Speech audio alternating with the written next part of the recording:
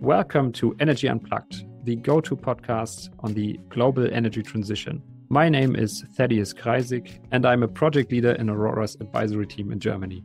I'm delighted to be joined today by Anna von Bremen, partner at Osborne Clarke, Germany. Osborne Clarke is an international law firm with offices around the globe, including Europe, the US, and Asia. At Osborne Clarke, Germany, Anna is heading the Energy Innovation Department. Her clients include project developers, energy trading companies, and utilities. In particular, Anna is advising energy storage projects regarding regulatory hurdles like network connection and permitting procedures. Another focus of her advisory work is the marketing of battery storage systems. Anna, welcome to Energy Unplugged. Thanks, Ted. Happy to be here. Thank you. Anna, flexibility in the energy system will play a key role to facilitate the scale-up of renewable energy generation globally, but even more so in Germany, where the government builds heavily on renewables, right? In recent years, we have seen substantial movement in the storage sector, driven by large-scale battery storage systems and renewables in Germany. Throughout this episode, I'd like to investigate with you how storage systems and renewables can go together. Let's start it off with a bit of background. What does the current regulatory environment for renewables look like? How can they earn back their investment costs? Sure, let's start with the basics. So currently we still have like a quite heavily subsidized market for renewables in Germany. That probably makes sense to differentiate between 4 revenue streams. So about, let's say, 20% of all renewable power fed into the grid is still subsidized by the classical feed-in tariff. Larger plants and probably about 70 to 80% of renewable production receive state funding under the so-called market premium model. Market premium, that is probably known to most listeners, means that the installation participates in a tendering procedure conducted by the Federal Network Agency. And in case average spot market prices fall below the value of the award, the operator is compensated for the difference by the network operator. Finally, up to about 10% of renewable generation does not receive any subsidy, any state funding. Part of these plants market their generation through PPAs. Others are fully merchant, meaning that they merely rely on spot market prices. Cool, very interesting. Thank you for the summary. I mean, we saw already that a lot of these renewables are still backed by government spending or government securities at least. How does it look like for batteries? How can they earn back their investment costs in the German power market? So talking about funding for batteries probably makes sense to take a step back and to look at the different use cases for batteries we're talking about. So the storages that are actually most prominent in public perception and actually also form the largest part of our advisory work are the so-called standalone battery energy storage systems, also called BESS. Those are utility scale storages of a size of 10 megawatt up to several hundred megawatts that are usually erected in the outdoor or in the industrial area. And those standalone storages are generally not subsidized in any area, but merely rely on different revenue streams of the liberalized energy market. So here the buzzword is the revenue stacking, which means that different revenue streams are stacked on top of each other. And when combined, those build the relevant business case for that storage. So the first layer here is obviously the wholesale market, where capacity may be marketed on the day ahead and intraday market. Here, the battery actually serves as a kind of insurance for the trading company using the battery. So not every trade actually leads to a physical reaction of the battery, but the battery is basically merely used in moments where market prices move in a different direction than expected by the operator. And this way, each quarter of an hour can be actually traded several times without even touching the physical flow at the connection point of the battery. So that's the first kind of stack of the revenue stream.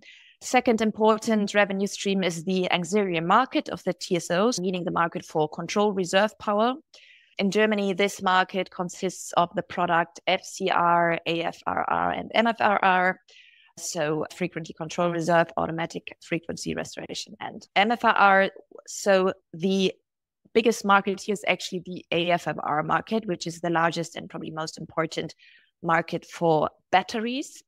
This market has for a long time been actually the most relevant and probably only market that really produces a considerable revenue stream. However, we saw a huge volatility also due to the Russian gas crisis as of 2022 onwards. So in the last 2 years, actually, you could earn lots of money also simply using a battery on the wholesale market and not purely relying on the auxiliary markets. So finally, there are some other actually optimization possibilities which are not as prominent as auxiliary market and wholesale market, which is, for example, the reactive power market. There's now a regulation being consulted by the Federal Network Agency that this market should be transferred into a tendering model, as nowadays reactive power is only contracted on a bilateral basis between network operators and battery owners. And furthermore, there's optimization potential with regard to so-called avoided network charges. The charges that may be received here by the battery owner can also be optimized depending on the load profile of the batteries.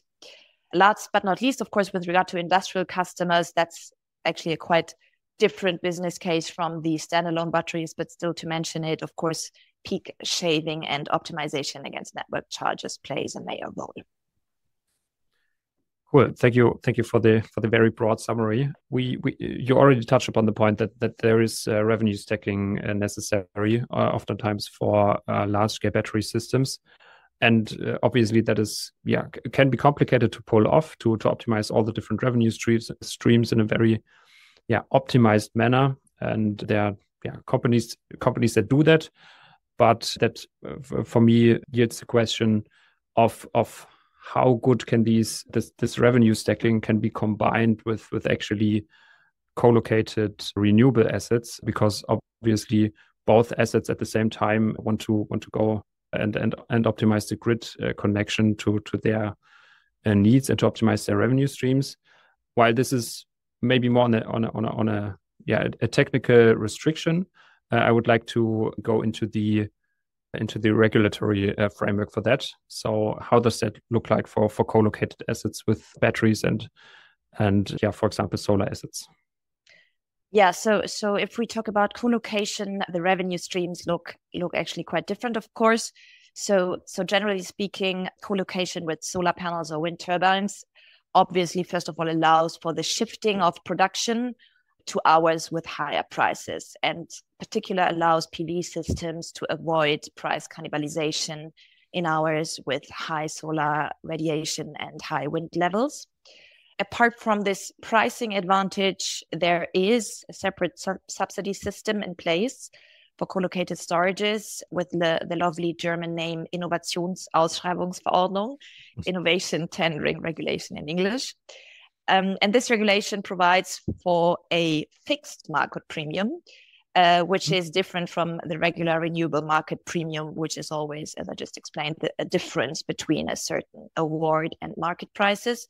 So that fixed premium is actually independent from actual market prices, meaning the operator always receives a fixed amount on top of the volatile spot market prices.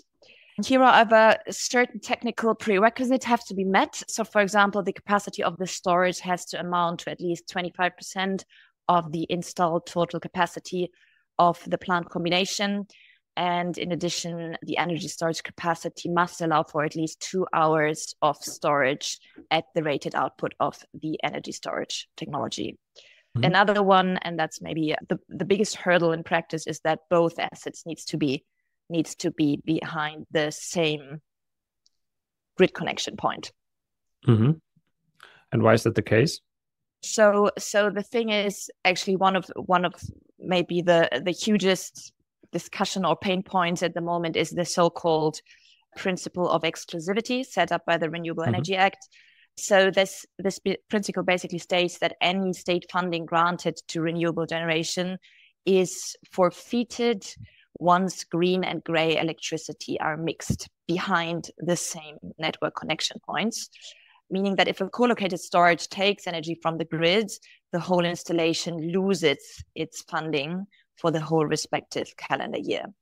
So to name a concrete example with regard to co-location, those installations may, due to the exclusivity principle, not participate in the FCR market, as the FCR market is a symmetric product, meaning that you can only bid into that market if you offer negative and positive auxiliary service. Thus, you always take power, grey power from the grid if you participate in that market. So if you, as a co-located installation, hold an award under the innovation tendering regulation and you bid into the FCR market, you sort of contaminate your green production and lose your EEG subsidy. Okay, and even though you are providing system needs, to ensure system stability, you are still penalized and lose your subsidy. Exactly. That's very interesting. Okay, I mean, we talked about revenue stacking already, and analysis also suggests that stacking revenues and making use of all of the available revenue streams. We talked about auxiliary services already, but also day-ahead and intraday arbitrage is not only optimizing the revenues for a battery or a co-located project, but also is providing system needs. So my question here is, I guess, why is this then a part of the regulation that you lose your subsidy if you are providing necessary system needs? Yeah, that's a very good question, actually. So I guess this principle kind of goes back to the very beginning of renewable legislation. And I guess it's a mix of state aid and consumer protection considerations. So in the very beginning of the energy transition, Germany really only wanted to subsidize those technologies that constituted a great step forward regarding energy transition and climate protection.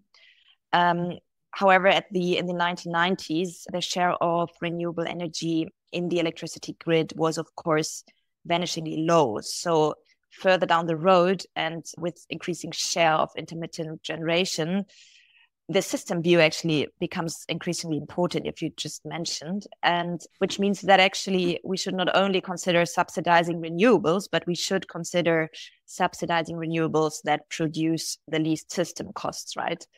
And these are certainly renewables that are combined with batteries. So it actually would rather make sense to foster this co-location approach instead of putting hurdles in the way of such projects. Yeah, exactly. Especially given the fact that, I mean, especially solar assets are not making too much use of the existing grid connections, given that they are only running in about 1,000 hours a year. Okay, very interesting background. Thank you for that. So thinking one step further then, and thinking about potential changes in the legislation, which changes would there be that would need to be introduced to allow batteries to charge from the grid in these subsidized co-located setups? Yeah. So I think the industry kind of agrees that if really grey power is first taken from the grid and then fed back into the grid, these electricity amounts should not receive any subsidy. However, in a world where digitalization and smart meter are gaining ground, there should be basically a simple math calculation rule installed in metering systems that, through their calculation logic, avoid any overfunding of these co-located projects, meaning it's conceivably easy, obviously, right, to simply deduct the power taken from the grid from the power actually fed back into the grid by such a co-located project. And even more in Germany, it's actually quite easy because the subsidy is calculated on a monthly basis, right? So the traditional market premium is not really looking at every single quarter hour and the respective prices. So it looks at an average. So even if such an algorithm or such a calculation rule would allocate, let's say, the wrong quarter of an hour to the electricity production, because in that quarter of an hour, under another calculation rule, let's say, this power would have to be considered gray instead of green, always the same price and always the same subsidy is applicable. So I think in Germany, it wouldn't be too complicated actually to set up some sort of calculation principle that allows to distinguish between green and gray power. Yeah, exactly. And I think the technical requirements are also there. As you mentioned, we have the technical prerequisites to install these meters, and I think they are also countries already, GB, for example, that have implemented similar ways of calculating the amount of energy that can be subsidized. Thank you for that. So let's think about, you mentioned earlier that there are actually different types of subsidies for renewables assets. One is the standard, I would say, EEG subsidy that guarantees a sliding market premium or even a fixed top-up as a market premium. And there is the innovation auction. If we now think about a change in legislation, would that actually mean that if we would implement such change in legislation, would that actually mean that both of these asset types would benefit from that? I think so. So it's a policy decision, obviously. So I think with regard to existing assets, we would obviously need some sort of wording that a storage that is newly built next to such an existing plant would not lead to a new commissioning of the whole combination, right? So otherwise, probably decreased feed-in tariffs or decreased market premiums would be applicable, but you would need some sort of regulation stating that if the battery is added to an existing system, the once granted subsidy remains the same and it does not lead to new commissioning of the whole plant combination. Of course, new projects, it's completely easy. You don't even need any kind of sunset clause, but you can just implement that as done with the innovation options. Okay, interesting. And what about home storages? Because they obviously face the same hurdle, because they obviously want the power that is fed into the grid subsidized. So would that also help them, or is that a separate instance with regard to the German law? It would probably help them as well. With home storages, it's always a bit more complicated because you have a second and a third player in this field, right? You have the PV installation, then you have the battery, and then you have the consumer, right? So you need to kind of distinguish those energy flows, which makes it a bit more complex. But regarding participation in the markets, it would probably be the same effect. With regard to feed-in tariff, I think we would need a bit more wording in the Renewables Act, because feed-in tariff is treated a bit differently than the market premium. I think the biggest hurdle for home storages is probably participation in the auxiliary services market, right? Because pre-qualification for those kind of small-scale system is much more challenging and much more cost inefficient than qualification of utility-scale storages. Okay, cool. All right, then, we talked already about some potential changes in legislation. Obviously, the German government also is interested in facilitating flexibility build out in the German system, and they recently published their storage strategy. And with regards to the large-scale batteries, the ideas, from my point of view, can be divided into two topics. One is the support for storage build-out, and one is the better system integration of storages.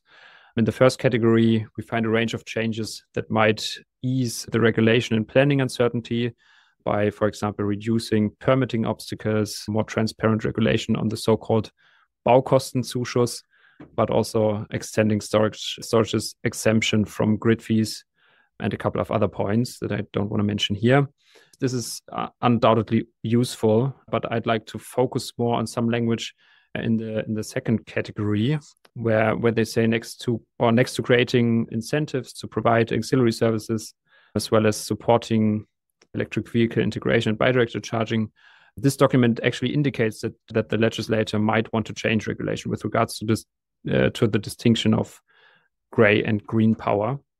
And from your point of view, is there a foreseeable change in the logic where power counts as gray or green? So what I know is that there are very concrete considerations in the Ministry of Economics to change the exclusivity principle in favor of storages.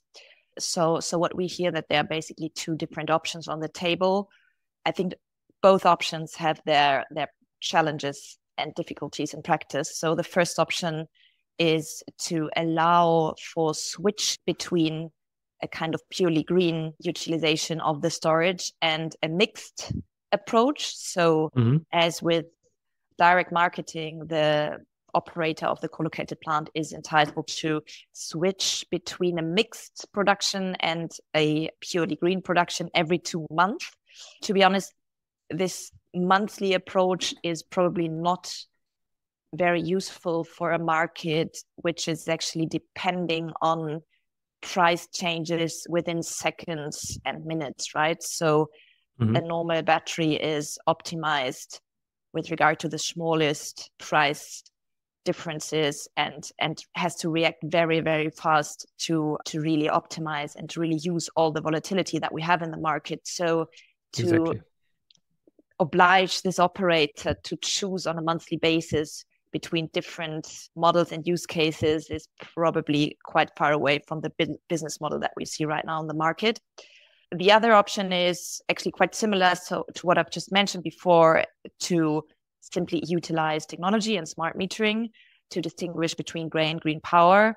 However, here it seems that the ministry is taking a quite complicated approach to have actually two different institutions deciding on the right algorithm to use. So right now, the Physikalisch-Technische Bundesanstalt and the Security Authority, the BSE, are supposed to set up a concrete algorithm that is then mandatorily used to distinguish between the two power flows. There again, the question is that really speeding up development, or is that just actually slowing things down? And do we need like an official authority to actually put their stamp on a probably rather easy algorithm to be used, or can we just not rely on the market here? Okay, very, very interesting. Yeah, I mean, you mentioned it already. The question is how fast can this be implemented if there are two public entities in charge of coming up with a complicated, or maybe complicated algorithm that is actually not that complicated. So, I mean, do you have a gut feeling of whether or not this could be something that still comes in this legislative period, or is that something for the next period? Hard to say. I mean, it's not officially published, so I think there is the concern that this is not going to be passed in the last year of this government. But of course, it's such an obvious point that I think the industry has justified hopes that somebody will kind of have a quick pen here and pass this law still this year or at the beginning of next year. Okay, interesting. Yeah, would be very much looking forward to that. Let's jump into another topic as well, because we talked a lot about revenue stacking and subsidies for renewables assets, but also there is some downside of renewables with regards to its deployment at sites far from the load centers, which then in turn results in power flows and can bring the power grid to its limits. And that then requires grid enforcement. Yeah, while this is being addressed in Germany, obviously permitting and building processes take a long time. And in the meantime, system operators need to take some actions to change the planned dispatch and avoid grid overload. So this process is called redispatch. And this frequently leads to curtailment of renewable generators. My question here is, what actually happens if a co-located renewable asset, so for example, solar asset and co-located with a battery, is then curtailed? What happens there? So it's actually quite similar to the usual curtailment. So the plant has to stop producing, and the owner of the plant gets compensated for its lost profits, and including also opportunity costs. And the balancing responsible party, meaning the marketing company, receives some sort of balancing settlement by the TSO, which is, however, suspended in Germany at the moment, and it only constitutes a financial compensation today. Thank you. And in a co-located setup, wouldn't it make sense to let the battery charge the otherwise curtailed energy? That would make perfect sense. Under the current regime, however, the curtailment really refers to the concrete installation and not to the network connection point, meaning that if the installation would keep on producing and would feed the power into a storage, it would potentially violate the network operator's redispatch instruction. So it's not something that is sort of legal under the current redispatch regime. Okay, so you can't get around that. Interesting. And I mean, there's another change or recent change in the German, I'm just going to call it energy law, ENWG. In the paragraph 13K in the German ENVG, the legislator makes very clear that using green energy rather than curtailing it is of high priority. And to achieve this, they set out a complicated mechanism for the TSOs to detail out, which is aiming at actually reducing curtailment, but rather storing it, for example, in storages, but also using it for other local demand for potentially a cheaper price. But isn't there an easier solution to the problem? For example, if you stored the power in co-located batteries when they are implemented there already? Yeah, so storing power in co-located batteries would actually be one of the use cases of this new Section 13K Energy Industry Act. However, the co-located battery would have to participate in the tender procedure conducted by the TSOs in order to be eligible to actually take the power from the renewable installation. So to me, it's not entirely clear, to be honest, why this mechanism is so complicated. The fear of the German legislator is, as in many other cases, that the generators may get some sort of windfall profits by receiving the redispatch compensation on the one hand, and then still having the power stored somewhere else and reselling it at later hours for high prices.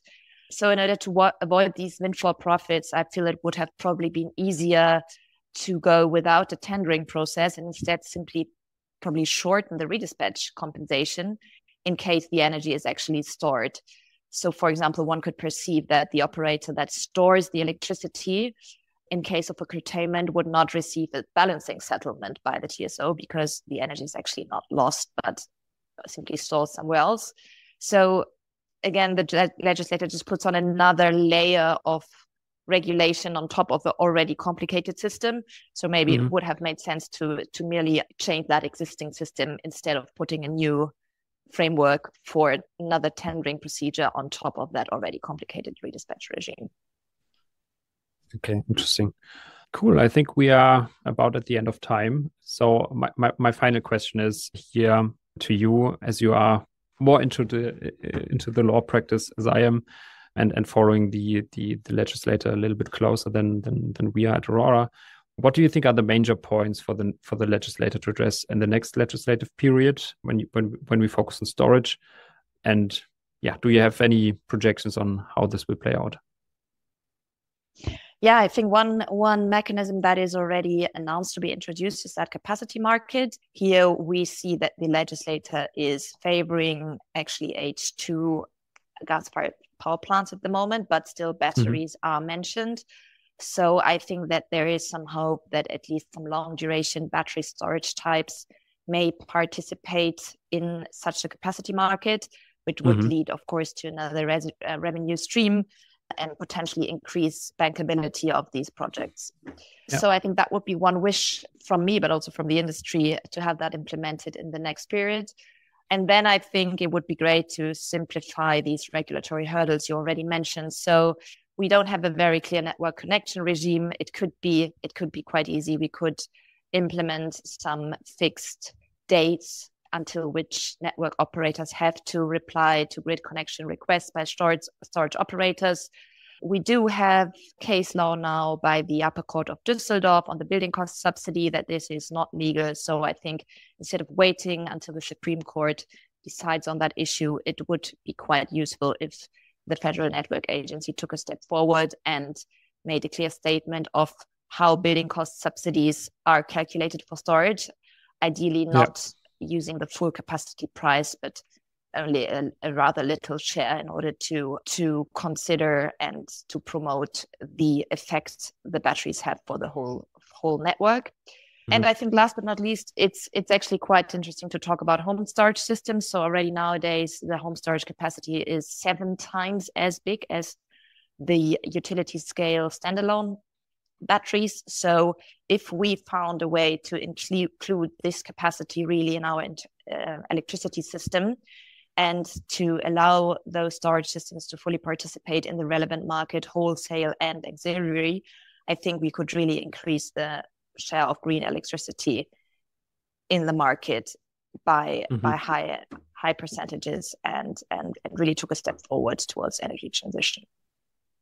Yeah, indeed. Very, very promising indeed.